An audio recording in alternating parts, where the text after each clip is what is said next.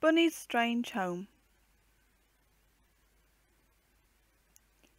Everyone feels fond of Bunny, the little brown rabbit with long ears and white tail, who scampers about the fields and lives in holes in the ground. He is such a shy, gentle, playful little fellow, who couldn't hurt anyone if he tried. The bunny you see in this picture is a mother with a large family, for rabbits have a great many children, often 8 or 9 at one time. She ought to have made a home for her babies in a nice dry hole in sandy ground, as all rabbit mothers do.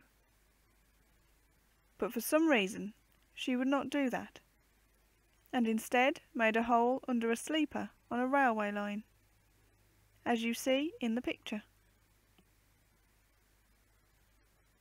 Perhaps the reason was that she had had babies killed in a hole by a dog or ferret, and thought that dogs or ferrets would not find them in this unusual place. It was on a railway line on which many trains passed, but neither Bunny nor her family seemed to mind them at all. They were not afraid of trains.